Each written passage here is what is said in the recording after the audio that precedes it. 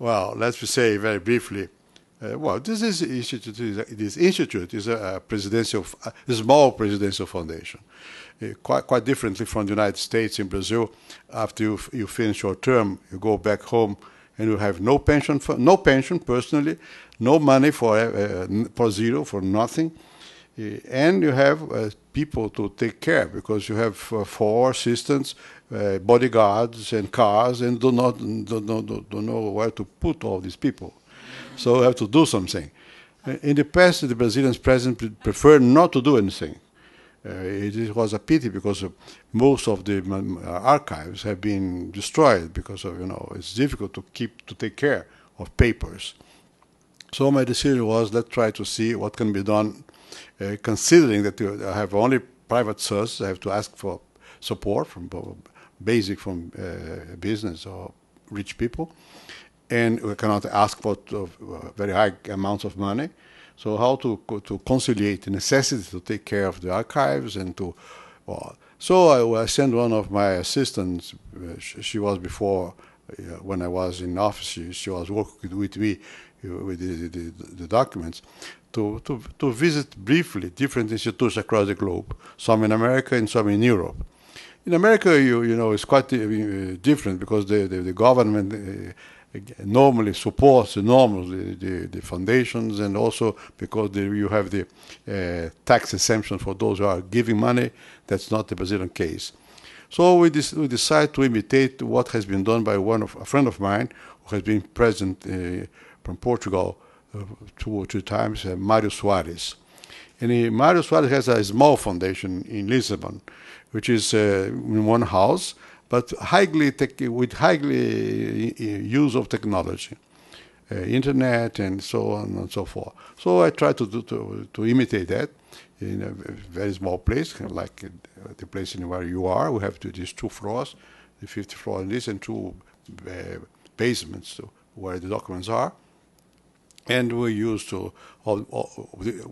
within our possibilities the more modern technology to take care of the document, and also to give access. You can have access through internet of the majority of the documents. So, of course, some documents are still classified, you cannot have access, but the others you can have access. And since my great-grandfather was already under the empire in Brazil, in 19th century was governor of one of the Brazilian provinces. My grandfather was a field marshal, my father was a general and also member of the parliament. So we have involvement in political life in more than 100 years, 150 years. So I have documents for my family too. So all this is here, and we are trying to give access to this kind of documentation. And the other day, one of the staff members came to see me with a letter. It was a letter handwritten by my grandmother. And he was asking if it would be necessary to keep the letter. I said, look, this man here, named Deodoro, his family name is Fonseca, was the man who made the Republic in Brazil. The other one was this kind of thing, it was 50, 100 years ago. So, by curiosity, you have this kind of thing here too. But I think it's senseless only to take care of archives. So we are also creating here a kind of thinking tank. Modest thinking tank, but you have maybe 2 or 3 times every month around this table in discussions with different people, normally about the Brazilian agenda in the global era, which implies, of course, also sustainability, economy, business, and culture, so on and so forth.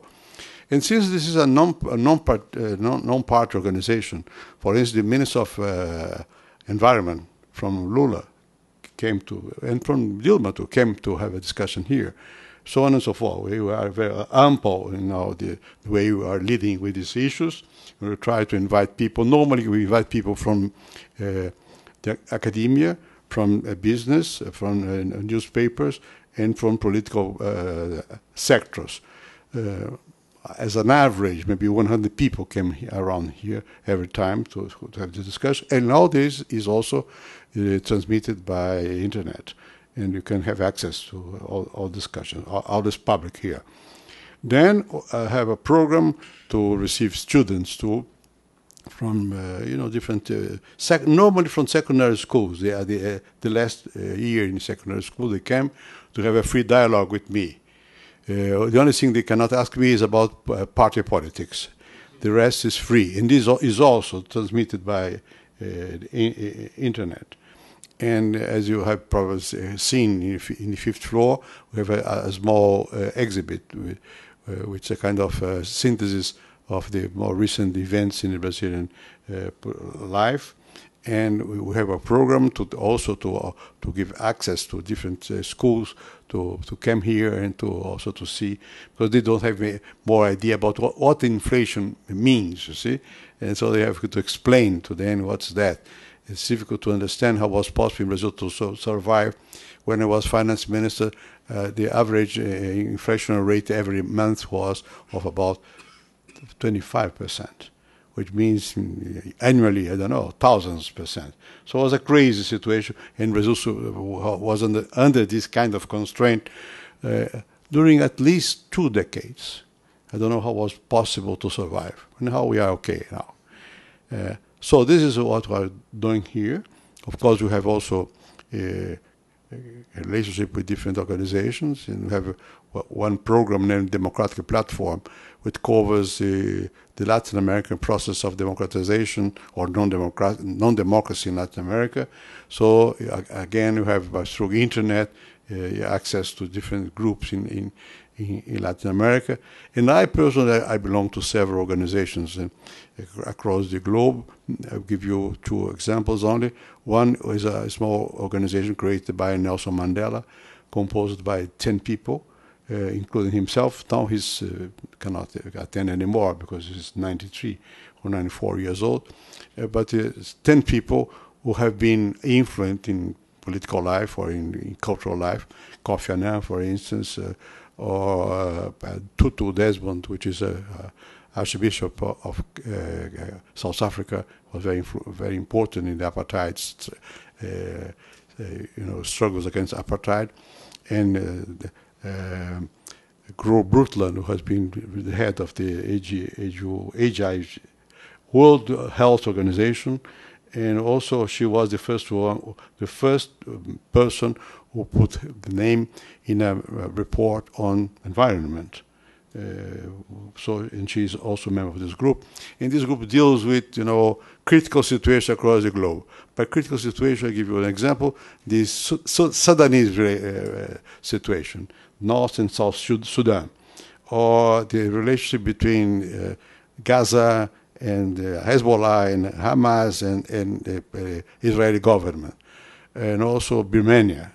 The lady who is the leader of the opposition there was also a member of this group when she was still out of the political life. Now she's went back again to political life, so she's no more attending the meetings. But anyhow, this is a very specific kind of activity that I have with this in this group.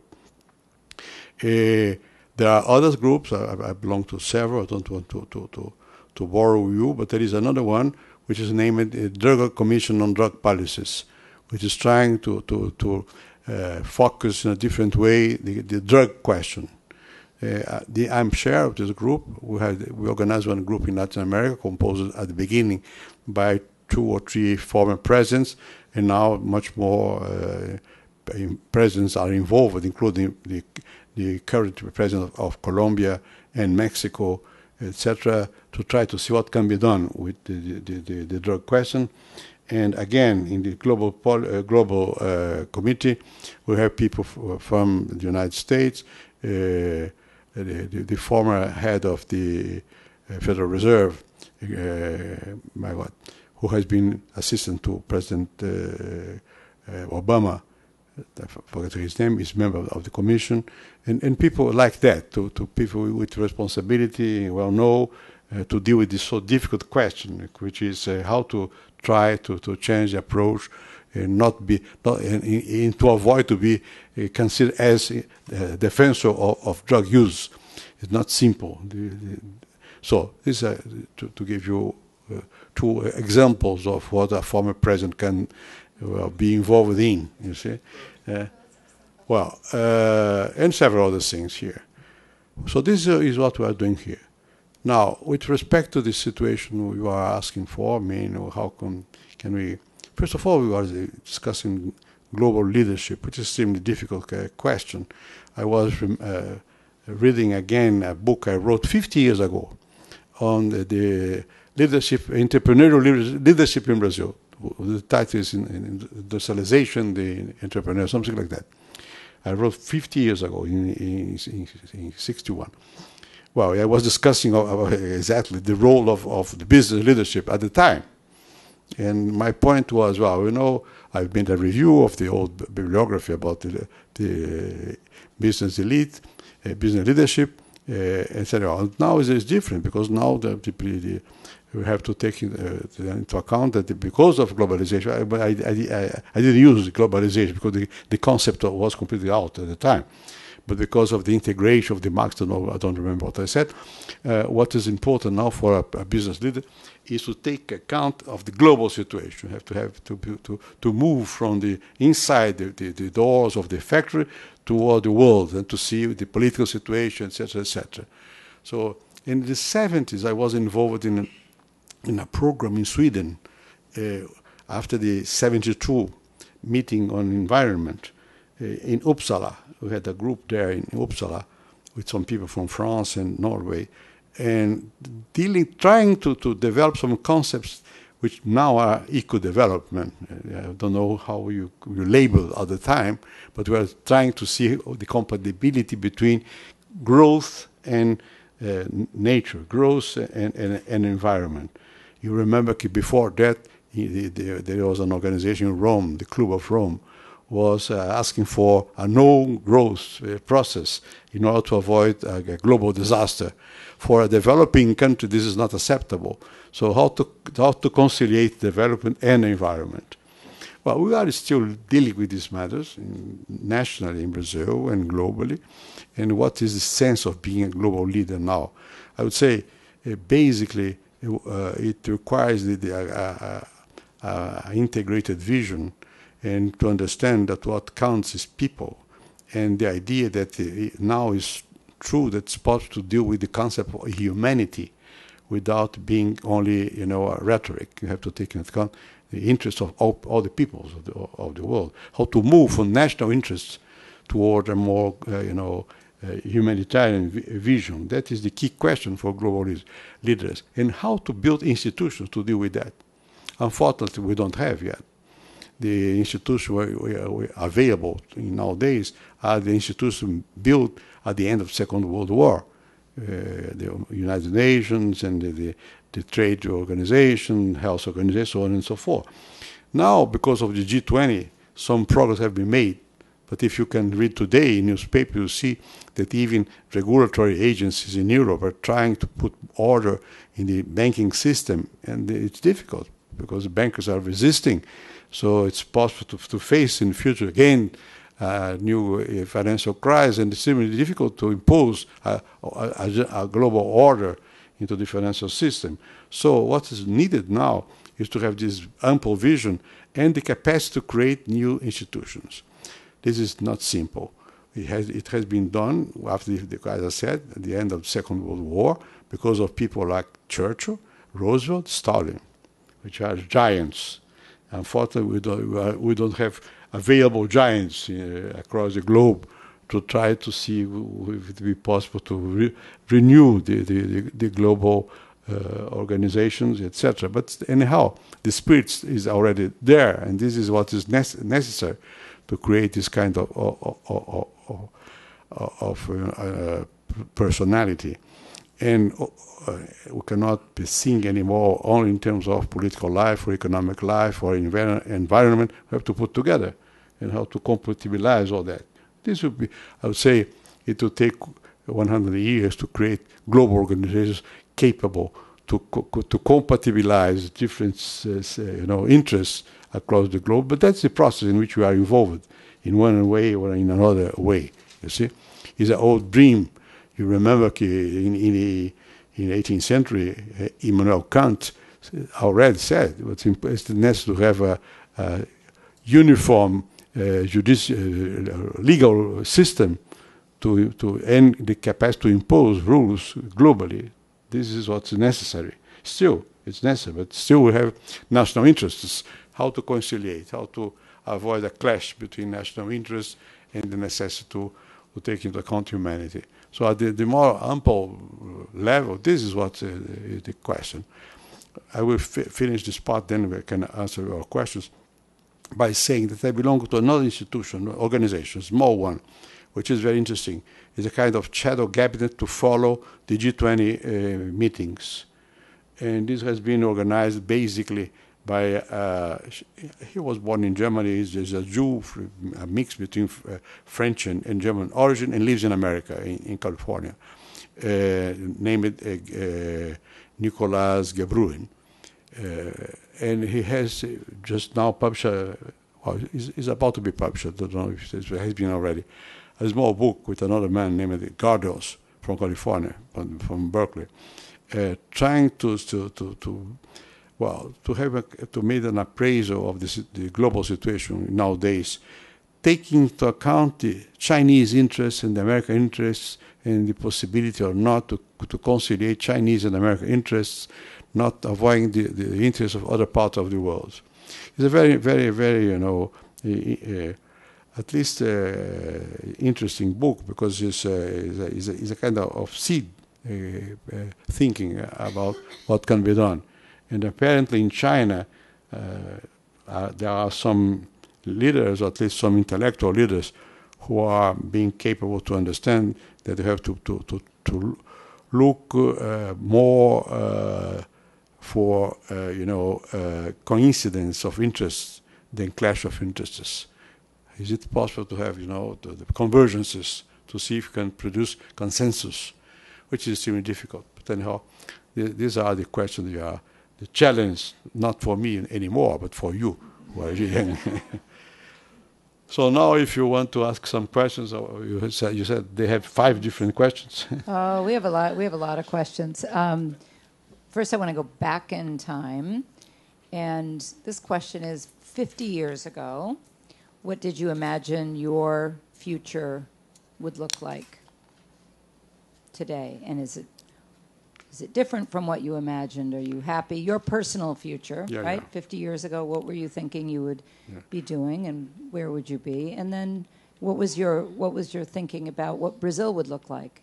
Yeah. And well, if you refer to 50 years ago. 50, yeah, not 30, yes, not 20, 50. 50 years ago, that is to say 63, I was about to leave Brazil to go into exile.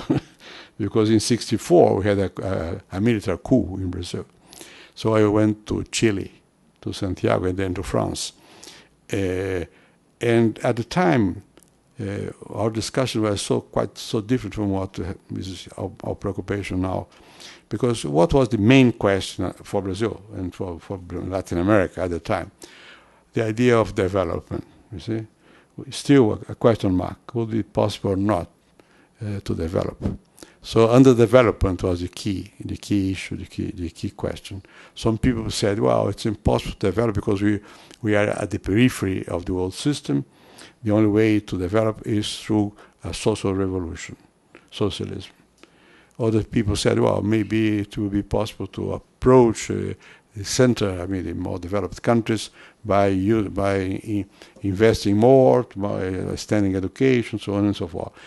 In between, you had the Cuban Revolution, guerrillas movements, and the Cold War. We're in the middle of the Cold War. So to be unthinkable what happened in 89, the end of the Soviet Empire, would be impossible, unthinkable, completely unthinkable. So that's a good question, because in our horizon, nothing of what occurred. Some years later on, in 66, 67, I wrote another book named Independence and Development in Latin America. We made a seminar in Brown about to celebrate the 40th anniversary of this book. And in this book, I was beginning to understand globalization without even naming the process as such. But then I was beginning to understand the possibilities of a more integrated market and the possibility of more smooth forms of transformation from the underdevelopment into development.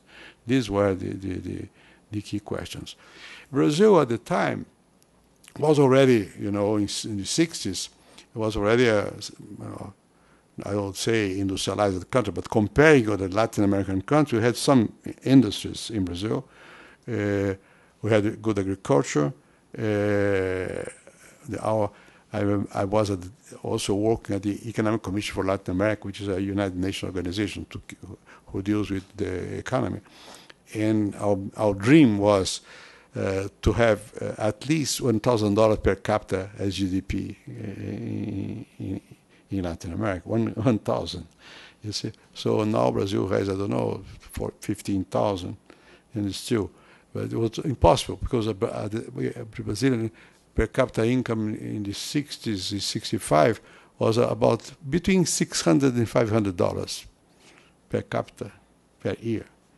I remember first time I went to Europe, I was before, in 61, I went to Spain, I passed through Spain, and Spain was at the time similar to Sao Paulo in terms of GDP per capita. Today, Spain has 25,000 or 30,000 per capita, Sao Paulo 15,000. So they made more progress than we did. But anyhow, we made an enormous amount of progress in the last 50 years, you see. I said that we start in the 70s to discuss ecology and environment in Sweden, some friends from France, and the Brazilian minister of finance minister, who's still alive. He came here very recently. He was also very reactionary at the time and was the key person for the military in the financial era, named Delfim Neto. And he's a very, very, very intelligent man. But along his life, he was very close to the more conservative point of view. And Delfim said in 72, how can I say this in English? Bendita, God's bled pollution. Why? Because pollution means development. So that's what they did. Yes. Because pollution is development, because industry. So it's quite different. Somebody in the, Dave, do you have a question? Somebody had a question. Yes. First off, on behalf of all of us, thank you for your time, Mr. President. In the U.S. and increasingly around the world, as our professor mentioned, businesses are increasingly focused on the triple bottom line. What role here in Brazil is the government currently taking, and can it take in the future to promote and ensure businesses have a positive impact, not just on the people they touch and the environment, while at the same time ensuring profitability and alignment with shareholder interests? Well, the current government in Brazil, as you probably know, now is hesitating a little bit in terms of what to do with the Brazilian economy. And why? Because when I was in office, I introduced lots of reforms. And we decided to open up the economy. This has been done before, but I followed the same process to integrate Brazil more actively into the world market. And my decision was, let's open doors for the business sector to invest. Let's create regulatory agencies. Let's transform the role of the state, instead of being direct producer, to be regulator. Well, this has been highly criticized by those who are in government, mainly by the governing party, which is the working class party, whose leader is Mr. Lula. Then Lula became president. Lula is more pragmatic kind of people. He has no fixed principles. He changes following the winds, hopefully, because otherwise it will be a disaster, what he had in his mind before, And so he decided to follow, more or less, alongside the principles, the lines we were introducing. I must say that in Brazil, the state always has and will continue to have an important role to play. But anyhow, to at least to ask also the business to come together. So Lula took the same. Now the president Dilma Rousseff, she is more, how would say, cautious in that direction. But she's also more technocratic, comparing to Lula. I would say more competent. She knows about the situation. She is able to read, data. So she's hesitating because she's looking what's going on. She knows that's necessary to move, but because of her dogmatic approach, she always all time doubting what has to be done. So and now she's maybe intervening too much, and the result is not very positive. If you look what is occurring now with the oil program in Brazil, or the energy program in Brazil, or the infrastructure program in Brazil, in all areas, you see what is necessary is more audacy, more capacity to take risks, and the government is trying to control everything. So we are not clear yet what will be the role of the Brazilian government in the future. Said that, I would say the Brazilian society is strong. Brazilians, organizations are very solid. Not only business. The media is independent in Brazil. The unions are independent. We have freedom in Brazil. We don't have yet the sense of an egalitarian justice, but we have freedom to speech, to move, etc. And the Brazilian society has, consistency. So, in spite of the fact that the government tries to move in one direction, I would say the movement coming from the earth, from the grassroots, is more into the other direction. So that's why I think, in spite of hesitation in government, the situation will move ahead. But the result up to in the last 2 years was doubtful because the GDP was very low. This year is around 1%, which is insufficient for our necessities. What is more, worrying than that is the rate of saving is very low. We are Americans in that sense. And the government is motivating people to expend more, families, and open more credit. You know the consequence of that. If you open credit without any restriction, the result comes after, but we can. So that is the situation.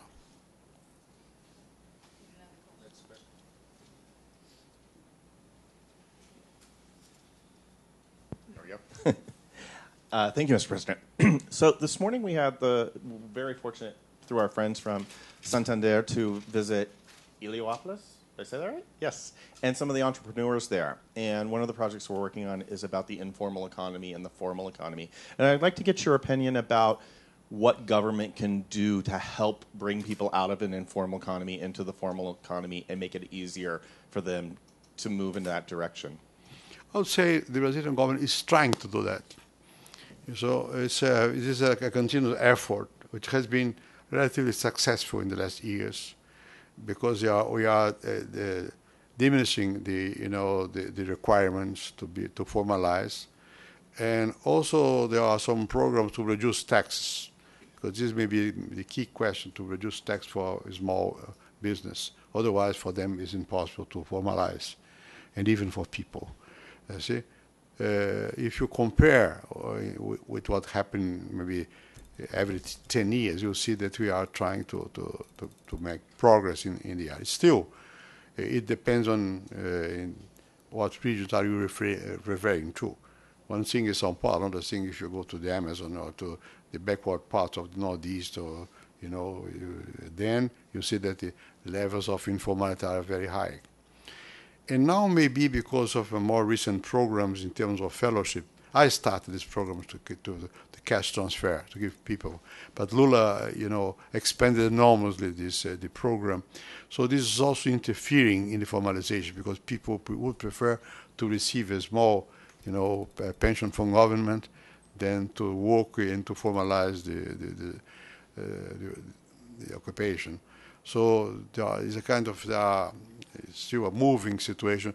But I would say if you look across time, we are making progress in decreasing, the informal sector of the Brazilian economy. You spoke about the rapid pace at which Brazil has been growing. What strategies do you see as being the most instrumental to employ to meet the growing demand? I don't know if I kept your what. With all the growth in Brazil, how do you think the demand can be met? Demand for food. Yes, demand no. for... Yeah, well, you see, the domestic demand in Brazil is expanding continuously, very, very fastly. Because of political reasons, 20 years ago was, quite fashionable to speak about the lack of food, programs to finish with people without food, so on. But this was much more demagoguery than reality. The point is that still we have undernutrition in several areas, but not properly the lack of food. You see, there is no such a phenomenon as you can had in Africa or in Asia, or people starving people because of lack of food. In some specific situations, for instance, in areas of dry climate in the Northeast, when we have a dryness season, then we had problems with food. But in the last maybe 30 years, we have programs to take care of that, you see. So we have malnutrition, yes, still. Now on the opposite sense too, obesity. Obesity is more dramatic in Brazil than the opposite, you see, which means that there is no lack of food. On the other hand, if you look the price of food in Brazil, if you go to a restaurant in São Paulo, middle class or upper middle class, it's very expensive.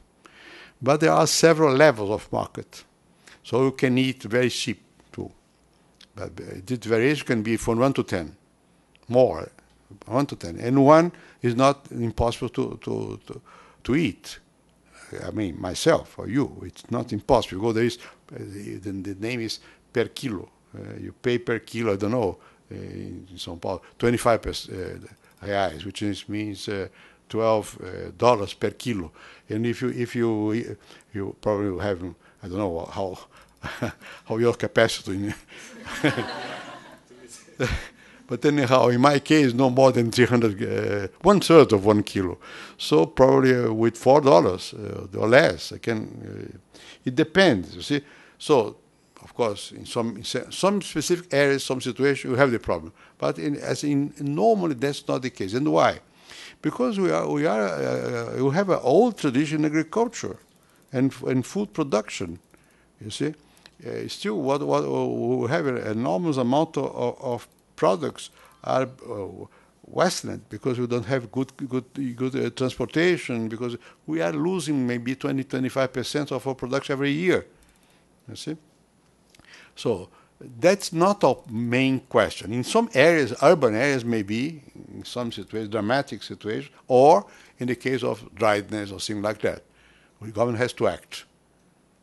Otherwise, no, it's not dramatic, the situation. Hello, Mr. President. I'm an international student from China. Yeah. Yeah. Just now you mentioned about globalization. I read news that Brazil is negotiation with the WTO. So WTO will require the Brazil to reduce the import tax on the consumer products. So what Brazil will do to help the internal industry, to help them to go for the future? Yeah. If I understood, the point is that to reduce tax to ease the consumption. Is that the question? Yeah. Okay. WTO required the government to reduce the import tax. The import tax. Yeah. Import tax. Yeah. Well, import tax depends of the situation. In some cases, in some moments, we need to have import tax. For instance, to protect some degrees to protect the domestic, production. But normally, I think the trend goes into the direction of the reduction of import taxes, you see, not of the increasing of import tax. But this implies that you have to increase your productivity to compete more. No? In some cases, you have to reduce taxes, or for instance, in the case of mass consumption. In Brazil now, there is a trend toward the reduction of tax for food, some kind of food, at least basic, food, to amplify the access and not to reduce tax in these areas. And simultaneously, now in Brazil, the government is increasing tariffs for the import of other things, not food, other things. But why? Because they want to protect the Brazilian industry. Well, this is, I understand in some moments, but temporarily.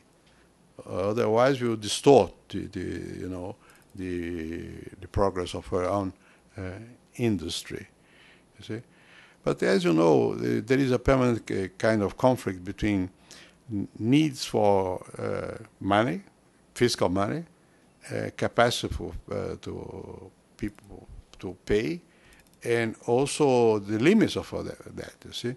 In our case, the tax burden is of about, I don't know exact, 36% of GDP, which is very high. It's very high. I mean, we pay tax in Brazil, you see. I mean, not we pay. So some people pay tax in Brazil. There are those who don't prefer not to pay. But anyhow, the burden is very high in general terms. If you compare with other Latin American countries, for instance, in Mexico, it's 16%. Here it's more than double. I think it's important mainly for developing countries to have the capacity to use fiscal money because of education, because of health, because of, to fight poverty. That's simple. Without fiscal money, you cannot take care of these questions. But to have limits to that. Maybe in our case, we are reaching the limit of the possibility to increase the tax. We have to decrease taxes in the case of Brazil. Meanwhile, in Mexico, they have to increase.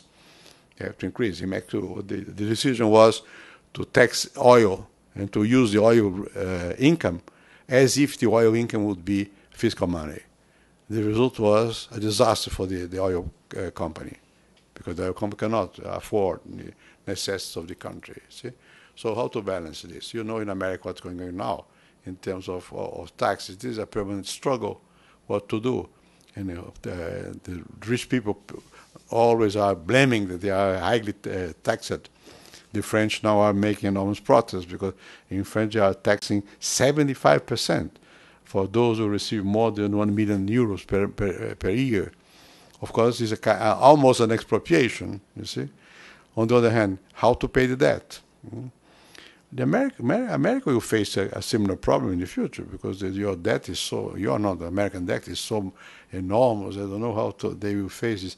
I read yesterday 2 articles by Jeffrey Sachs, very interesting about what's going on in America. It's very worrying.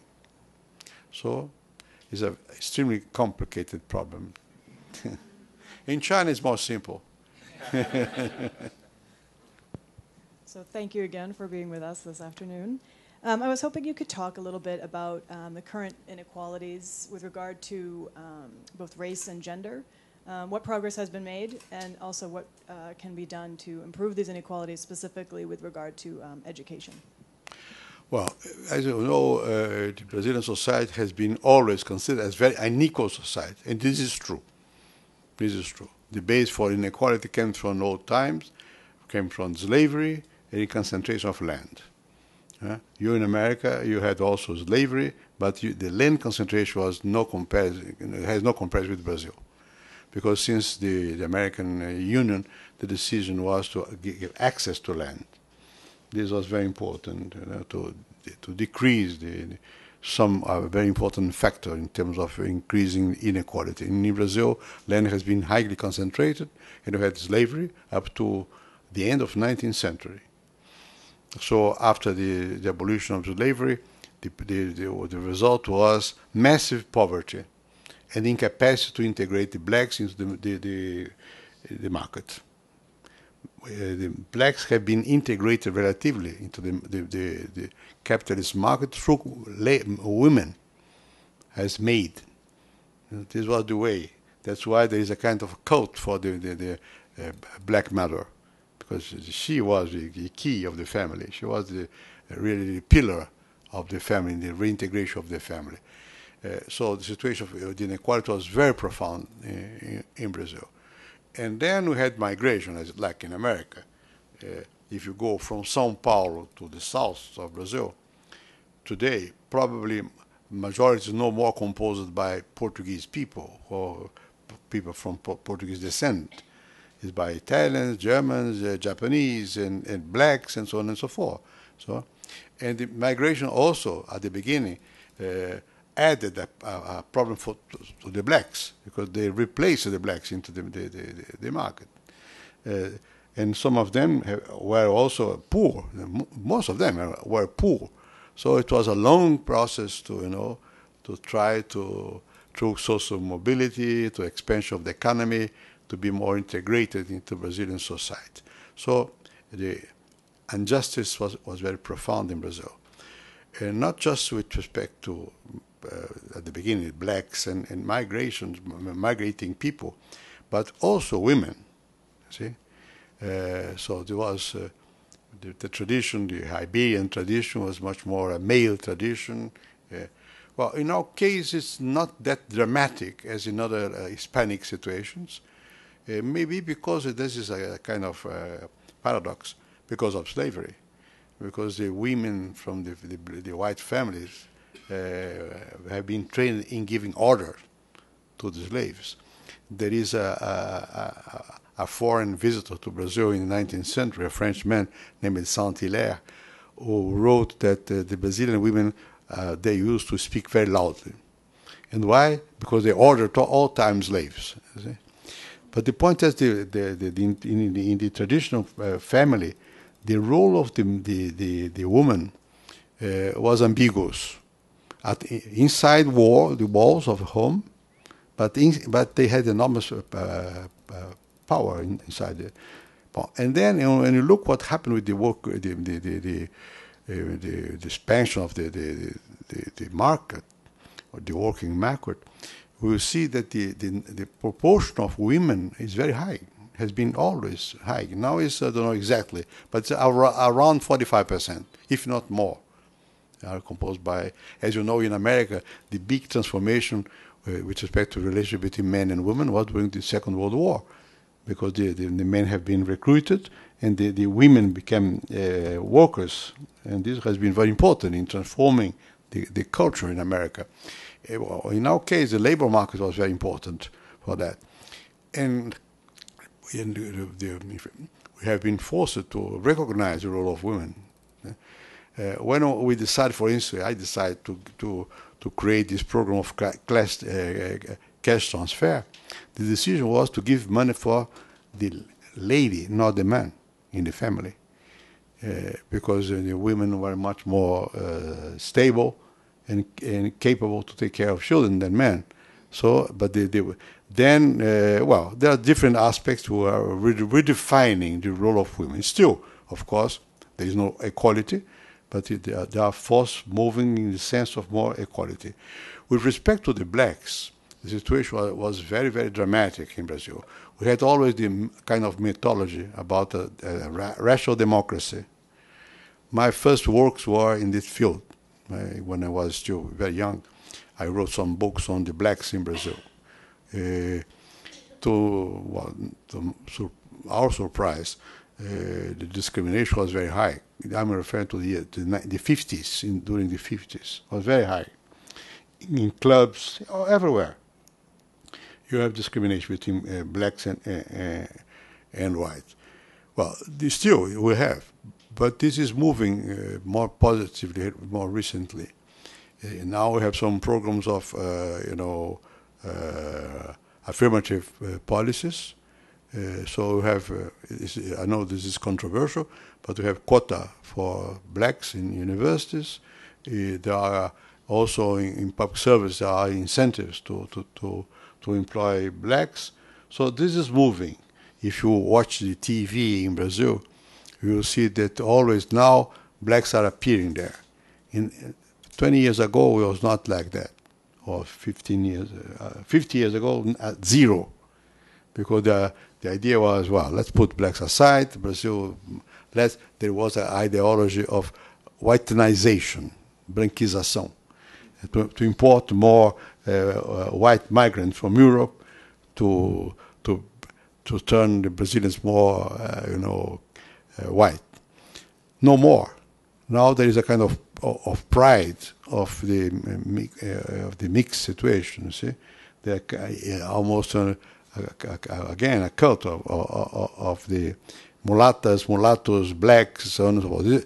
But still, if you go down into the social scale, the discrimination is not very high.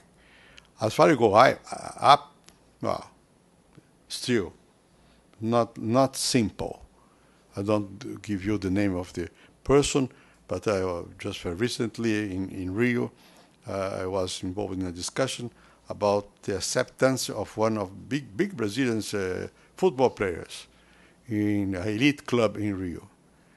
The resistance was enormous, and it was not yet solved. He's a worldwide famous man. No problem. He's not white. So I cannot disguise the situation. We still have, but we are moving. And if you look the educational situation or the poverty situation, income distribution, you'll see that always the blacks are in the worst position. If you want to promote blacks, maybe it will be enough to promote poors, because the majority of the poors are black. So still we have problems in that sense. Not legally. Our legislation is very open. It is a crime to discriminate. It's a crime, so on and so forth. There is a permanent struggle against that, but still it will take some time.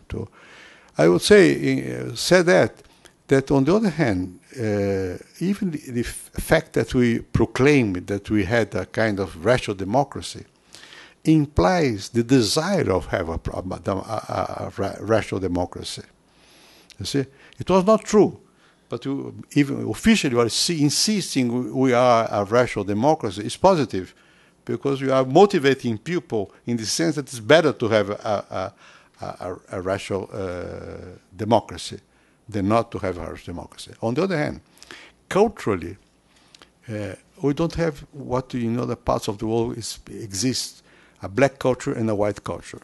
There is no such a difference. The culture is the same one.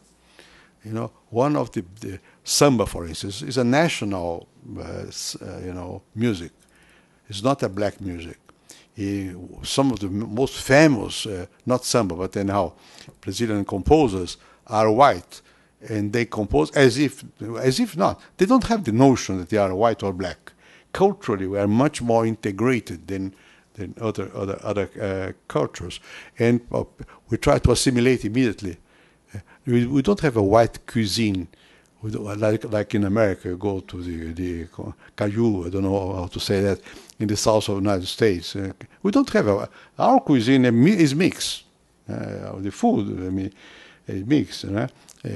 Maybe the success by football players has been important in disseminating the idea that the blacks are good, and also the music and so on, and the carnival.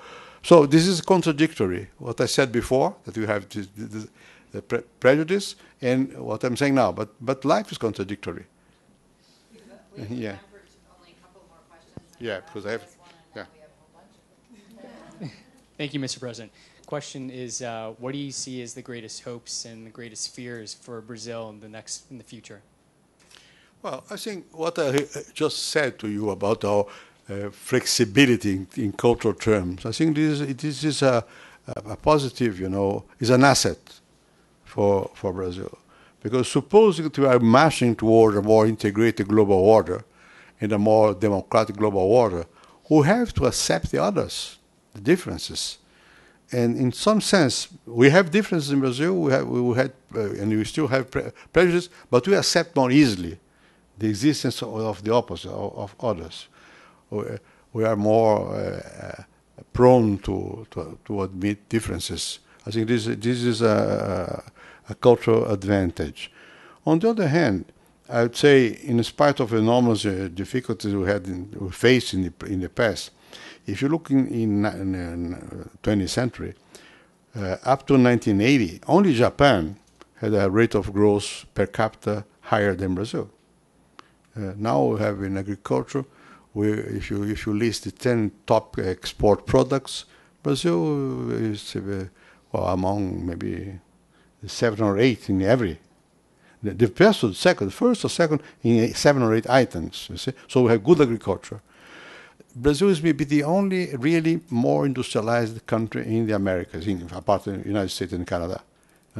We have industry, real industry, not just assembly of different parts. We have in Brazil. If you have this, you look services, you look internet or the banking system. The banking system, because of inflation, was forced to move very quickly, using the internet and this kind of instruments to be very quick in reconsidering the assets and so forth. So the services are making progress. So we have if you look the list of these 10 biggest GDP economies, Brazil is there. What is still lacking? More justice, more equality in terms of human relationships, more education. You see, this is what we are. We are now in a point in which what is important is no more the quantity but the quality. And how to give this, to go ahead transforming quantity into quality is not simple. You see, Brazilians love to compare ourselves with because of our GDP. Wow! But if you go to Denmark, very small GDP, but what kind of life? Of quality of life. So what we don't have yet is this kind of intangible values which still have to develop. Hi. Last question. One of the questions our group is focusing on is, what are some of the most promising tools that you see in Brazil for increasing social mobility? Well, Brazilian social mobility process is a long process. I received recently from an old student of mine, who is now 70 years old, and he gave me 2 or 3 weeks ago a book he wrote, and I made the preface. I did no idea anymore about social mobility. And this book has been published at the beginning of the 90s and was referring to the second half of the 20th century, and the rates of social mobility were very high. Now this is still more like that. There is a kind of exaggeration even in nowadays by saying, well, now we are adding to this middle class, I don't know how many millions of people. Well, it's not exactly that. We are expanding the strata in terms of income, which is not necessarily implies in transforming people into middle class. Class sociologically is more complex than that. It's not just income. It's a similar education, a network of relationship, similar values. That's not yet the true, but anyhow, social mobility, yes, is based on the expansion of this of income, and you are expanding the income of several strata. So there are lots of data to show you that this is a process, not just old one in continuity, but is now dramatically increasing in the last 20 years, and it's increasing more and more and more. So this is the dynamic, the social dynamic is very, very high. I repeat, comparing with what is middle class consumption in America or in Europe, it's still always very modest, very modest. The patterns of consumption are still very modest. But anyhow, and this is what assures us in terms of future. We have hope. And the hope is not just a sentiment. It depends also on experiences, you see. And this, I remember when I was making research a long time ago, the first research on employment, I participated in this research some years ago, some decades ago. And it was very impressive because the sense of the father in their family was, well, my situation is not that good, but my son will be better than myself. My daughter too. So this is feel good. They are feeling good. If you look at surveys about the situation in Brazil, and if you compare with reality, will be surprised. Really, it's not that good, but the sense that you are making progress, because we are making progress. It's a personal experience of being more included, of having more access. So that's why, this is the American have this experience 50 years ago. Now you are maybe in a ceiling. You are trying to see, to avoid disaster. Mr. President, not a last question, but I was willing to ask you not an advice, because you have a phrase in Brazil: if your advice is good, we don't give, you sell it. But if you can give us, let's say, a kind of a tip. I'm struggling with what we say just in the beginning, that we, in 50s or during the World War, we have only 3 giants. Yeah. Right? Churchill, Roosevelt, Yeah. and Hitler. So maybe we can prepare a giant for the future from this class, from this room. I hope. I hope too. If Yeah. you can give us, let's say, one last tip to really help these guys and these kids to think about differently in the future, or to build, let's say, make a difference and can keep a different legacy for us all around. I'll say be flexible in your behavior and be very consistent with respect to your principles. You have to be convicted that you are right. And if you are, you have to follow what you think is right. And you have to preach in the sense that you are convinced that you are, is a good cause to fight for. You see? And be flexible in the way you try to lead with others. You cannot just impose, you have to convince. I think the modern leadership, the democratic leadership requires this. Well, thank you very much.